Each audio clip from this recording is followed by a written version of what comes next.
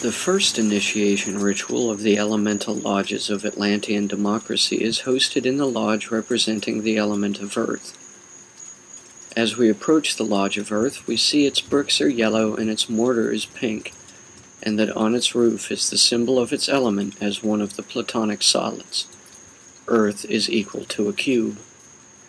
The cube of Earth is pink, or more accurately, indigo, because this is the position it holds on the rainbow spectrum of 7 colors that constitutes the foundation of much of Atlantean social structure. As we enter the Lodge of Earth to begin this ceremony, let us pause on the name of the ritual for this degree, and its meaning to us as students of Atlantean society. The student of Atlantis is not yet awakened to their full psychic potential.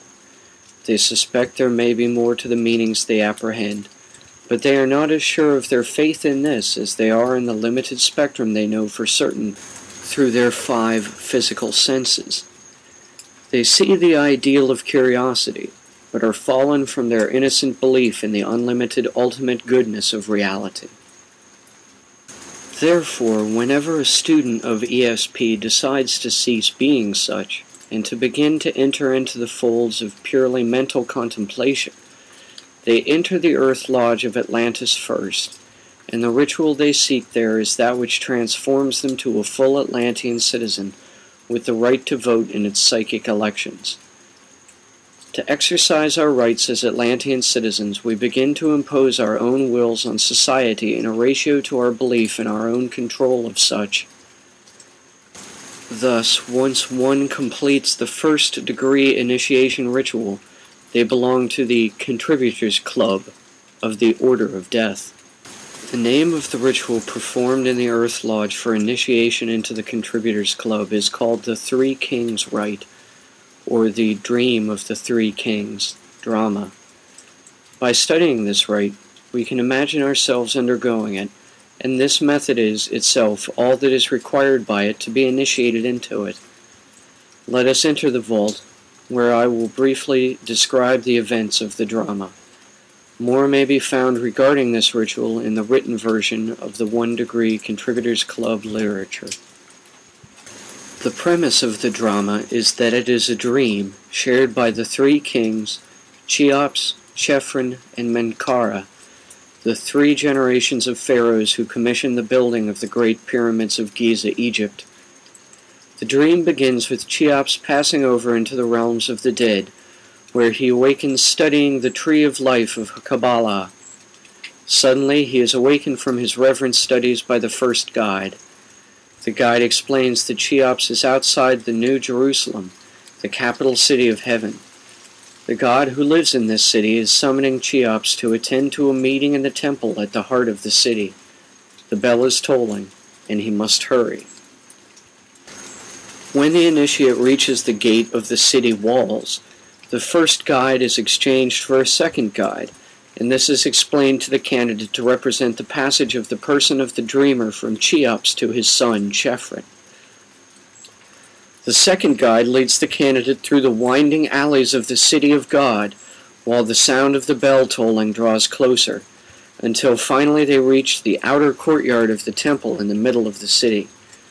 There, the second guide is exchanged for a third, who hails the candidate as Menkere, son of Khephren, and explains to them that they arrived just in time, and shuts the gates after them.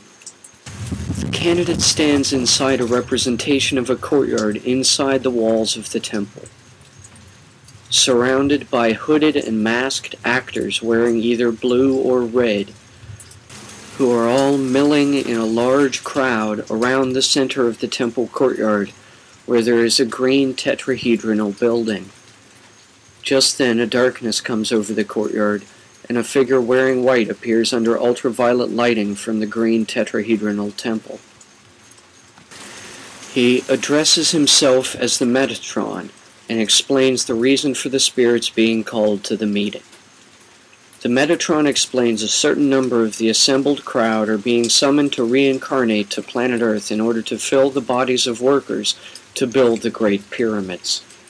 He says those who wish to pursue this task will be rewarded according to their rank while in life, by additional privileges as souls after death in the form of roles in a more heavenly form of government, called democracy.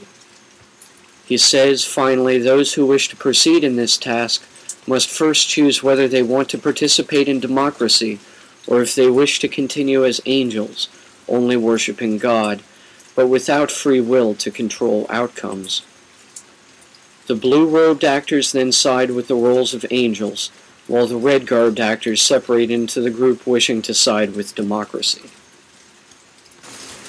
Before the candidate chooses a side, the lights come on, the guide reappears behind them, and the ritual act representing the dream of the 3 Egyptian kings is over. The guide explains the candidate is now eligible to vote, as well as to continue with their initiation with a second ritual, the first of 3 that will allow them to enter office in either a psychic state or church. This concludes the first ritual. Celebration of the Death Dream by 3 Kings. Introduction. Before the ceremony begins, a short instruction session occurs between the candidate and the initiator. The initiator, or guide, instructs the candidate on the history and characters of the ritual and gives a brief prelude and synopsis of the rite. Thus, Guide.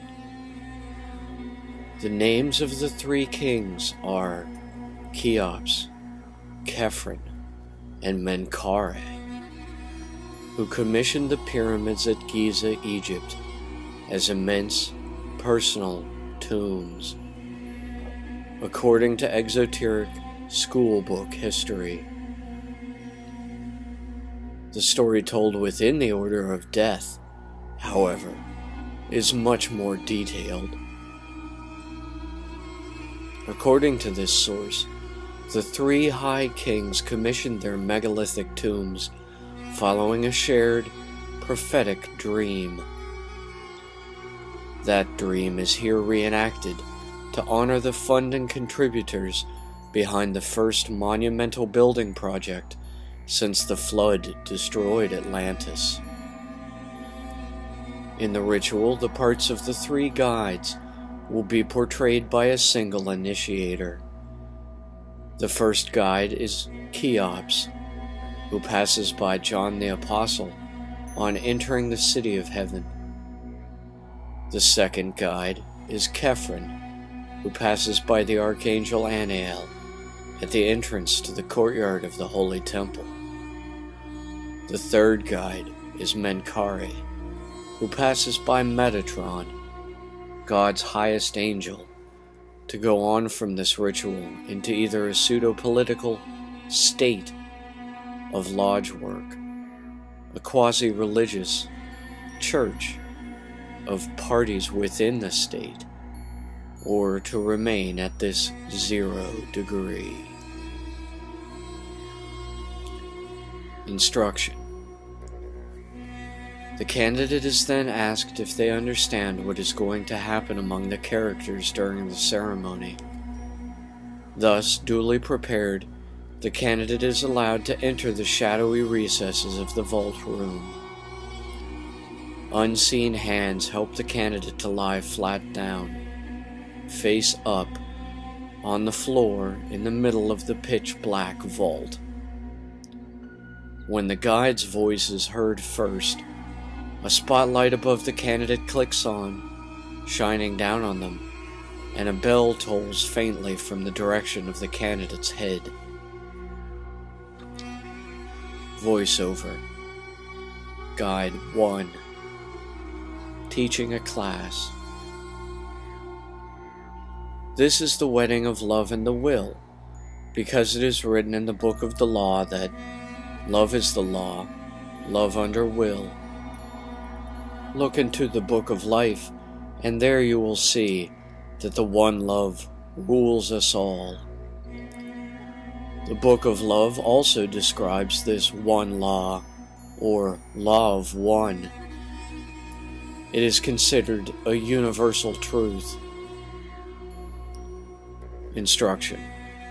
A spotlight strikes a replica of the Kabbalist's Tree of Life shape. The faint bell tolls a second time now. Voiceover. Guide 1. From this are suspended the 7 hermetic axioms of the Kabbalion by a withering stem from the Tree of Life, whose 3 trunks conjoin the roots of Shekinah and Malkuth below, and the 2 branches of the 8th and the 9th above. This truth is Jekida over Chia, Nam Tar over Nam, Father over Son, and just so, love under will. Instruction. The spotlight on the Tree of Life and the one on the candidate both switch off simultaneously, leaving the room once more enshrouded by pitch darkness. At the same time, the bell tolls a 3rd time. At the same time, the guide lifts the candidate abruptly up to their feet. Then, all of a sudden, all lights in the room click on at once, to reveal the candidate is standing at the top of a vast hill, looking out over a lush valley. In the valley, we see the Tree of Life shape. Behind the candidate is a large wall between turreted towers to guard a city behind it. Guide 1. Welcome, Aki. Arise and be welcome to life after death, for you have now entered Jamrock, the Jamdom of Jagad. Hear now the sound of the death toll. The church bell chimes for thee, O recently deceased. My name is Kheops. I will guide you now. Come with me to the ways leading out of this world, reality, universe, place, and time. Follow me. Instruction. The guide takes the candidate arm in arm and turns them about to face the turreted walls fortifying the city within. As the 2 climb up the hill toward the towering, fortified walls, voices echo from within the city, behind its massive, impenetrable facade. The guide speaks over top of these voices. Voiceovers. Come away from your reveries. You are being called by dull care, recalled to life. It is time now. Come away from your meditations. You are called to study at the foot of God. Duty calls. Karma Yoga. The work of union. The great work calls. Guide 1. Overlapping the voiceovers. You must come again to the here and now, Aki. Return from the dream of the unconscious multiverse.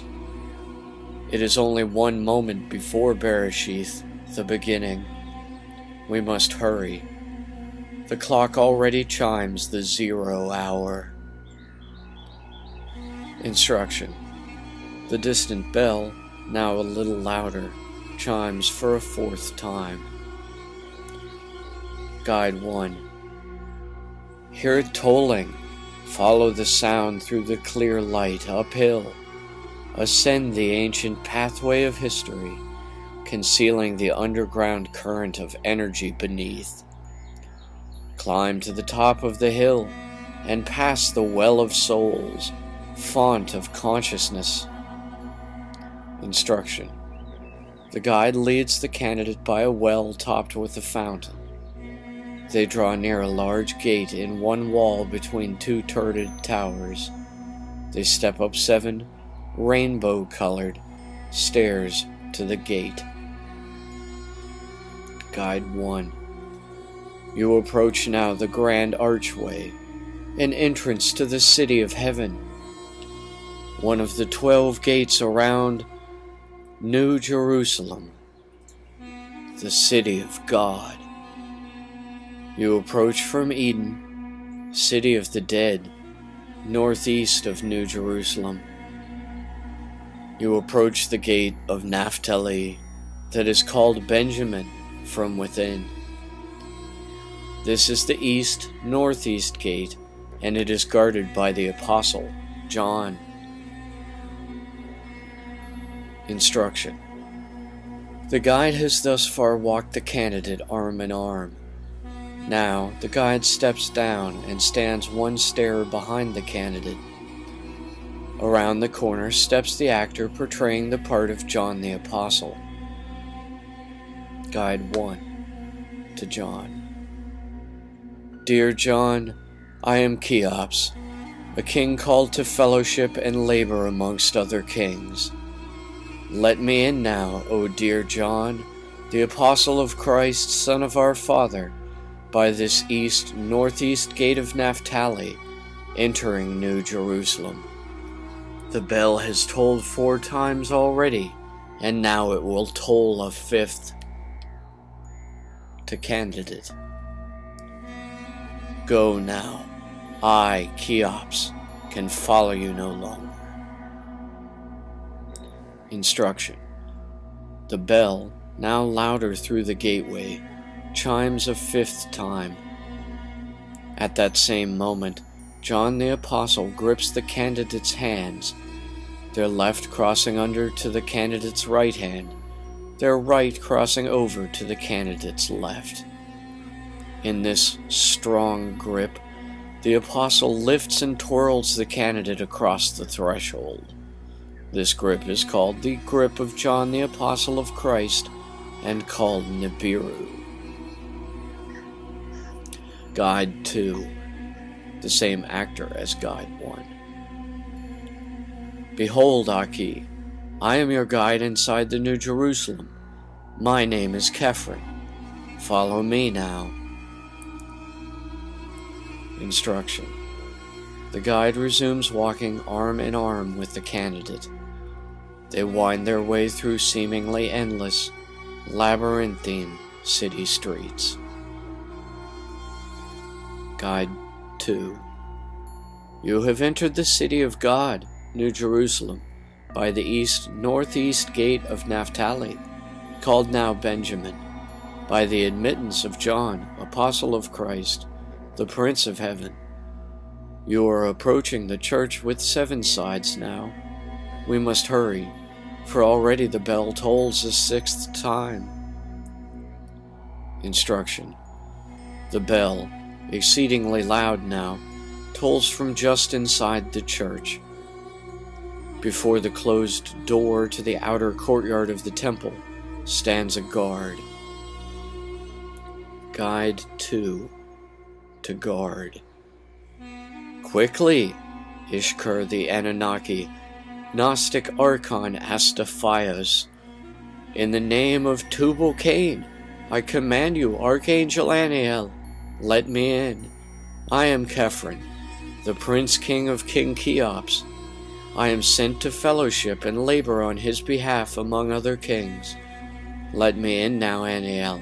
Hurry, for already the bell has chimed 6 times, and soon it will toll Sabbath hour in heaven, and I will have arrived too late for the apocalypse. Let me in now. Let me enter the door of Sardis to the 7-sided church. Instruction. The actor portraying Aniel then opens the door of Sardis. The light from inside is even brighter than the light of New Jerusalem. Guide 2. This is the light that shines from inside Zion, in the Ark, inside the Holy of Holies, within the inner temple, beyond the outer courtyard. You now stand before an entry onto the outer courtyard of the 3rd spiritual temple, called the 7-sided church, inside the heart of New Jerusalem, the city of God in heaven. I, Khephren, cannot go on. You must go through the doorway alone. Instruction. The candidate is ushered through the doorway. Inside the courtyard's 7 walls, at the center, arises a dodecahedral, stained glass dome. This is the inner temple containing Zion, whose light refracts prismatically through the stained glass dodecahedron. A very large crowd of angels of pure light and spirits appearing like people has amassed in the courtyard around the inner temple. Guide 3, played by the same actor as Guides 1 and 2, the original initiator, comes forward and presents the candidate with a robe colored white. Just then the bell tolls for the 7th time. Guide 3. My name is Menkere. I was sent to you by my father Khephren and by his father Kheops. I have come to guide you within the outer courtyard of the New Jerusalem 3rd Temple. Follow me now, please. Instruction. Guide 3 takes the candidate arm in arm as before, and together they move up to the front of the crowd. Before the eastern veil of the 5-sided inner temple. Just then, the veil parts and out steps the archangel Metatron. He is glowing a purple, ultraviolet hue and wears a black robe. He is very young in appearance. Metatron. I speak the truth to all of you assembled here now. I bring the true word of God, King over the living and the dead. There has been a rebellion in heaven. I come to bring news. O Zion, hear me, O Zion. I have seen the fallen ones lowered, and I have heard their eternal lament. It began when Raziel, also called Raguel, the archangel sent to tempt Eve in paradise by the apple, and Adam after the exile by giving him Kabbalah to cease his prayer for forgiveness from God, called together the other 22 angels and hosts who guard the 12 gates of New Jerusalem, the 7-sided courtyard, and the 4 others, like Raziel, who keep watch around the inner temple. He called them by night in heaven, as God had only just then descended to walk in the garden of paradise. Then, at the same time as God returned to heaven to exile man and to curse the serpent, Shemiaza, the name Azza, Uzzah, or Raziel, as Samael the blind, the fallen Yaldabaoth, child of Sophia, firstborn in heaven, Raziel descended with his treacherous confederate conspirators. Of the 22, only 6 joined him. Now come closer, O lambs of Jah, and divine children. Hear me tell you about how our Lord God did send down Christ, the Son of all mankind, to descend to earth, and there to catch and punish the fallen light-bearer, now become an adversary to all God's good. Through the realm of the 7 heavens Christ descended. Through the Ophanim permutations of Baal Shem he descended. Christ conquered all the rebel angels turned to demonic villainy, who fought amongst and against their archangelic and loyal brethren of splendor and victory in one fell swoop. Then Christ lowered himself further still, past the 12 mobile aeons, and past the 7 spheres, and clutched a hold of Samael, the torturous serpent, on earth below. With Satan in hand, Christ descended into the very shards of the Qliphoth themselves. To rule over the wasteland of Tohu and Bohu was the devil sent by Christ, and to the realms of Sheol and Gehenna were all of his minions dispatched. Oh, the fallen Grigori have I beheld with my own eyes, and on their behalf did I myself pray for amnesty. Christ told of how Sabaoth, the soul of Saklas, the spirit of Yaldabaoth, did repent. God then promised Satan that once every millennium upon earth the devil shall be released from hell to tempt himself and all the saved into betraying their repentance. That time on earth is now. Those who arrived by the 6 bells chime are hereby called to labor. 4 lodges that practice the 3 degrees of Imhotep you shall convene, and a 5th open to the public. In your 4 lodges you shall appoint 5 officers to stations, and there will be 3 open seats in the public lodge. These 5 stations will be equivalent to 5 political parties. The combination of all 5 lodges, 23 total members, is to be called the Atlantean Senate. Those who arrived after the 7th toll are hereby called to fellowship.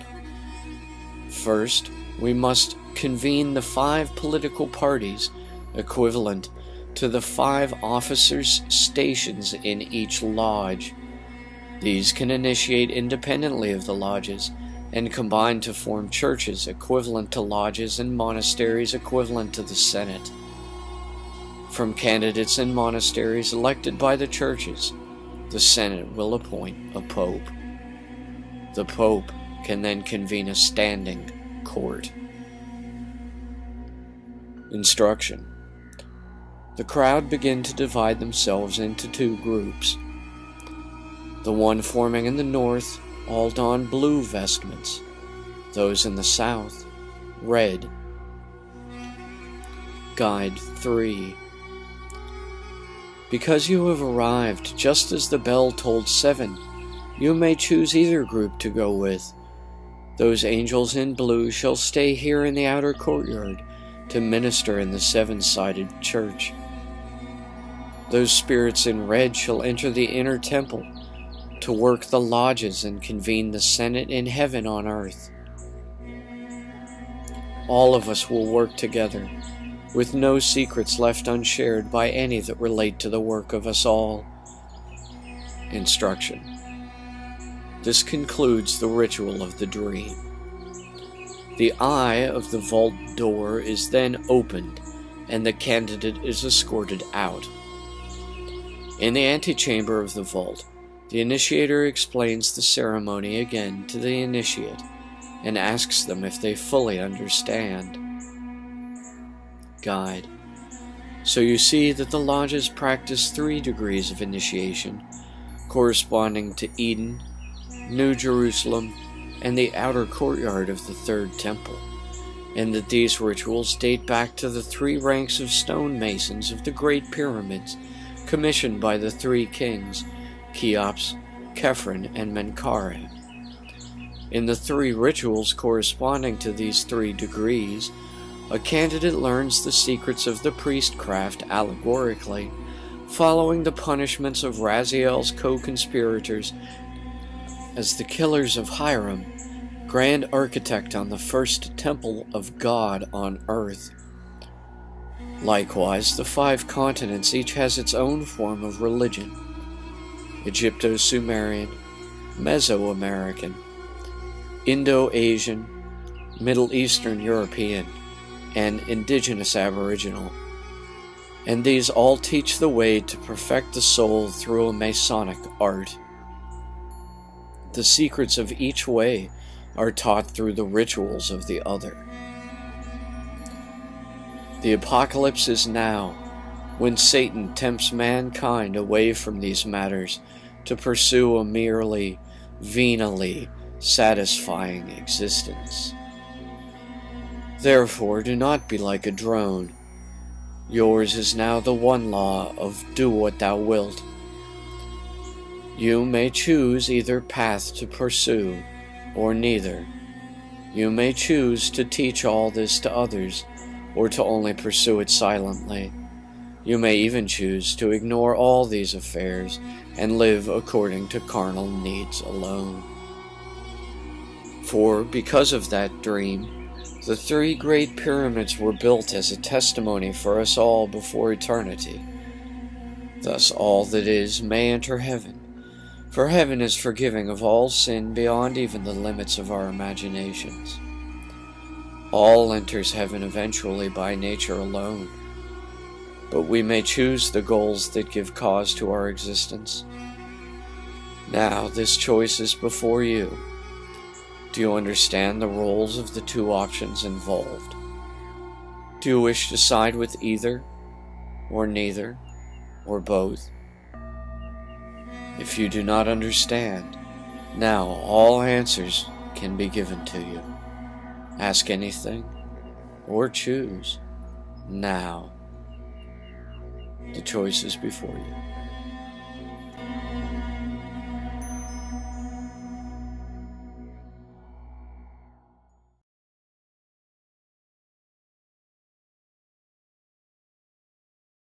The first title is Fellowship. Fellowship requires communication between at least 2 entities. The entities do not need to be sentient for this kind of communication to occur.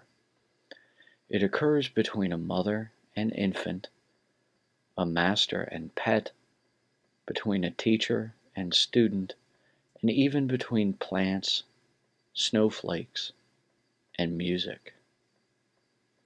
However, there exists a more complex form of communication than mere fellowship, and this occurs between only sentient beings. This superior kind of communication is called karma, and this means to be called to labor. We say that to improve one's karma is to improve one's soul, because we must work to communicate as sentient entities, and our doing so proves our worth to our fellow peers and the value of our contribution to history. Thus, a good soul is one that accumulates good karma. That is why good and bad units of karma comprise each element of our surrounding environment, our aura, because the work of the soul is yoga, union, of the within and the without. This is accomplished when the interior of the soul and its exterior aura align. Then we say its karma is finished and the aura is cleansed. Therefore, one can only cleanse the aura of bad karma by first being called to labor from the reverie of silent fellowship. The second title is Ashlar. After the workers were called from fellowship to labor by the 3 kings, they began to hew stones from the quarry. What is this like? The stones began to be chiseled from the mines, but they were still uncarved, unrefined, unfinished. The rough ashlar has been compared to the uncrafted and unworked soul, while the finished ashlar, the perfect cube stone, is like the soul that transcends by finishing their karma. But the cube stone is only a symbol of the soul, while the true image of the soul's appearance is a torus, the exterior sphere of which is the aura, and whose interior spiral is kundalini ascending the chakras. So, how do we perfect the ashlar, and how do we finish with karma? The workers democratically elected their finest carvers from amongst those in the quarries. These they called the builders, who had graduated from labor. The builders perfected the rough, unhewn souls quarried out of raw karma. From the twisted and the tortuous serpent's union, the ripples and the rays combined. The chakras align, and the aura is cleansed. That is how the Builders Guild perfects the ashlar souls. From among the builders they elected their best. His name was Imhotep. Imhotep selected his son Ptahhotep as chief overseer. The remaining builders and workers in the quarry then elected Nyarlathotep as their representative to go on their behalf before Ptahhotep. The names of the three kings to call the workers out of fellowship into labor were Kheops, Khephren, and Menkere. The third title is Assiyah. Assiyah is the lowest of the four worlds in Kabbalah. The four worlds are Yetzirah, between Assiyah and Bariah, and Bariah between Yetzirah and Atziluth, the highest of the four worlds. Assiyah is the world of action and all activity, both naturally occurring acts as well as the karma between sentient entities. Assiyah is the combination of the mind and the physical environment by the exertion of effort by the physical tool of the body. This actually stirs up energy dystrophically, increasing entropic decay into chaos and disorder. However, what is chaos and expansion of energy in Assiyah is peace and calm order by the time it reaches Atziluth. It has been passed by then through the inversion of Bariah and Yetzirah at the hands of the builders, and the aura cleansed by alignment into yoga of the karma rising up the chakras. Thus, what begins as work in the world of action becomes the domicile in which we will one day universally Sabbath, and finally rest from toils. The fourth title is Making. The reason we must work to cleanse our aura and to align our chakras is that they attract and spread negative karma while unaligned. This negative karma becomes manifest in our auras and thus becomes sin by narrowing our choices for actions.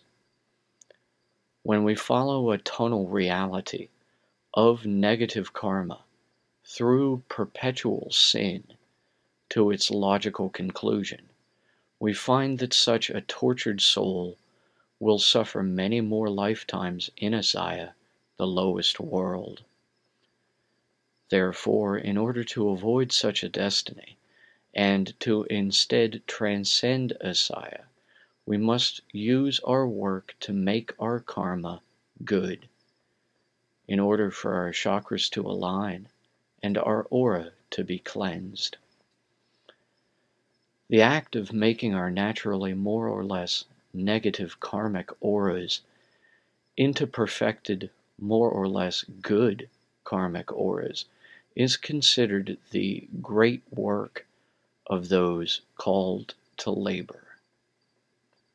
The quarriers and the builders both work and craft the ashlar to make it from bare rock into a cube stone.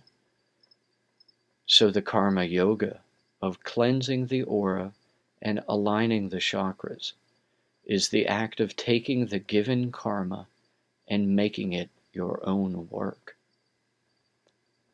When we take our natural karma and make it perfect by aligning our chakras and cleansing our auras, we become more capable of transcending from the world of action, Assiyah, the lowest of the four worlds.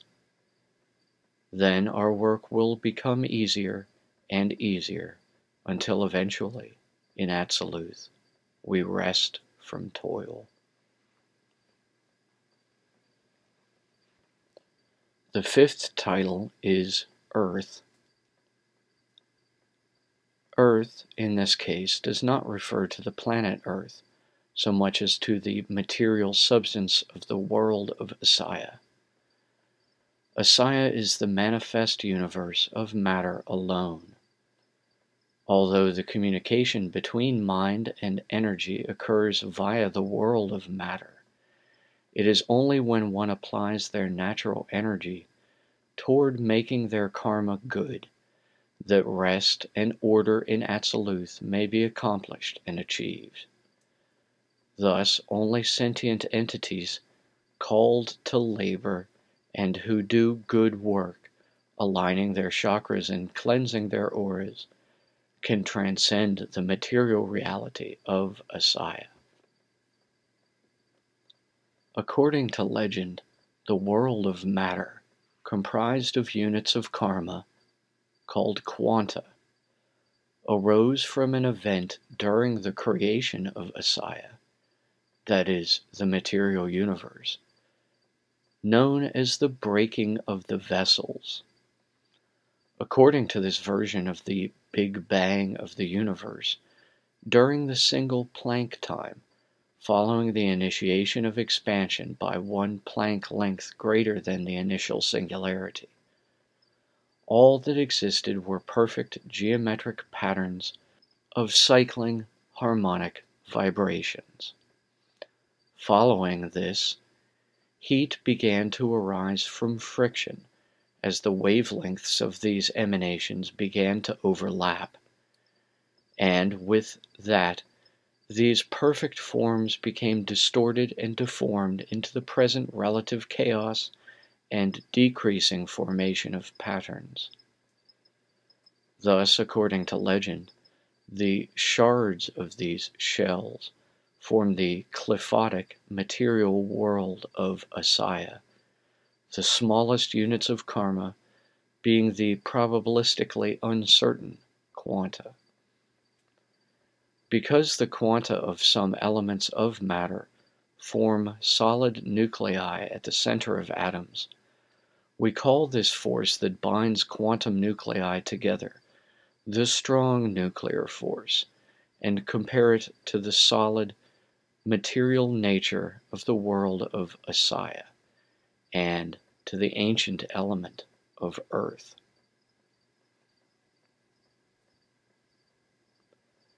The sixth title is 3. Because the material world has only 6 right-angled cardinal directions, we say that our universe of Assiyah has only 3-dimensional axes. The ancients referred to these 3 dimensions as the 3 mothers, known from the Hebrew Aleph Beth as the letters Aleph, A, Mem, M, and Shin, S. These were also the 3 pillars of mercy, severity, and judgment, above which are suspended a pan of merit, containing water, and a pan of liability, containing fire, from a scale, a breath of air, deciding between them. The 3 dimensions are also symbolized in the thesis, antithesis, synthesis of dialectics, and thus by yin-yang representing the alternation between action and passivity over time. So we see the concept of the three dimensions is a common expression used to communicate the idea of the world of work itself. However, 3 is also used to symbolize the way out of the materially real world of Assiyah through good karma. Just as 3 represents the synthesis of Binah and Chakma in Khephren, so too does it mean the dawning of Ayin, Ayin Sof, and Ayin Sof Or. And just as 3 stands for the 3 combined elements of salt, sulfur, and mercury to the alchemists, so too does it connote the trinity of Catholic Christianity and the blue degrees of Freemasonry. Whenever we see the ashlar cube representing Earth, we must think of the 3 other elemental worlds and realize that the perfection of this ashlar cube, symbol of the aligned chakras and cleansed aura of a good soul, is only the first step, that of making good karma in the real world, to achieving transcendence from it. But know that now we have taken that step together, and it is the hardest step, because it is the first. This concludes the knowledge lecture of the titles of first-degree contributors.